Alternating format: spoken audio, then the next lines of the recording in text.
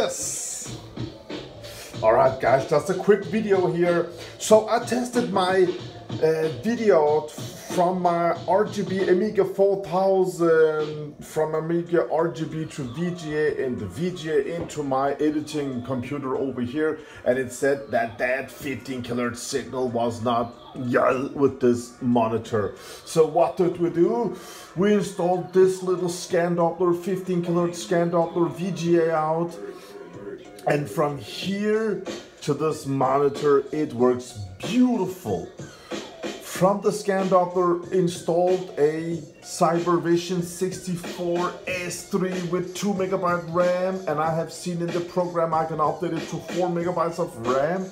This beautiful card takes the signal from this 15 kHz scan Doppler, takes it out with this cable to the input, from the input VGA out, and it gives the signal over here. So with this solution we have got, look at this beauty. Isn't it great? Both screens looks absolutely amazing.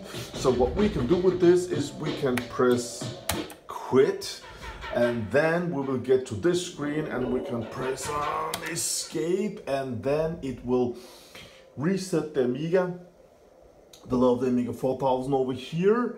I installed Picasso 96 drivers, or what's it called? I don't know, I don't care about this, but just take a look at this, guys. Let's go and unload Workbench over there. All right, so we're entering Workbench. Look at this. This one dies, and now we are in 100% scan Doppler, CyberVision64 graphic cards mode. Isn't that beautiful? This is the first time I'm watching Amiga signal on this new modern monitor, and it's so cool. I tried to use my PC mouse. I'm gonna use the Amiga mouse, of course. Yeah! And it's so cool. I think checkboard. No, this wasn't it. Yeah, as you can see, CyberVision, 2 MB of RAM, nice. And I can actually go in here. Oh man, it's so high resolution. I'm going blind with this.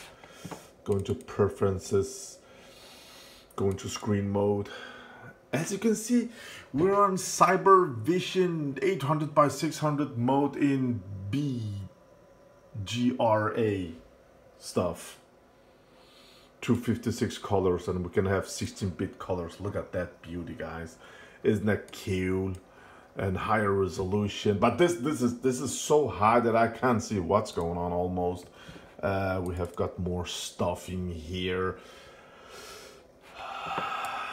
Oh, board, CyberVision, nice. Oh, okay, troll. Beautiful stuff. And look at that. I'm not into this high resolution stuff.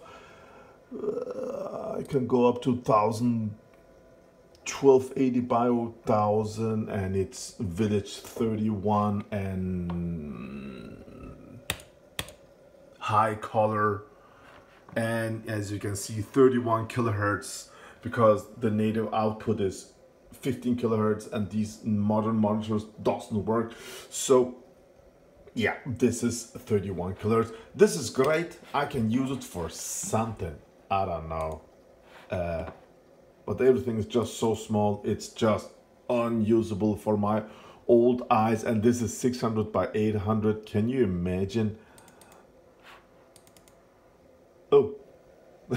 oh. Okay. This one is a bit brighter. That's just because when I edit, I make this screen darker. But the picture quality, oh my sweet mother of candy flush, it's just crystal. Now, what does this makes me wanna do? It makes me wanna trade or sell these two cards and tried the, what was it called? It was called ZZ9000 card. So, because it's fun, I'm not really gonna use it, but it's cool, I guess. Yeah, just a quick video to show you that. Hey, can I press on board? No, it just says Zorro. All right. Yeah. Oh. What else could I use it for? I don't know, guys. Nothing else really. Oh, I can go into where is it? Deluxe Paint. Yeah, okay. Ah, come on. I'm using Deluxe Paint. And it crashed. Alright guys, thank you for watching. This was my CyberVision64 video. And I'm trying to treat this with a ZZ9000 I can have some fun with. I mean, why not? Have a great day out there, guys. Thank you for watching. Retro Django out.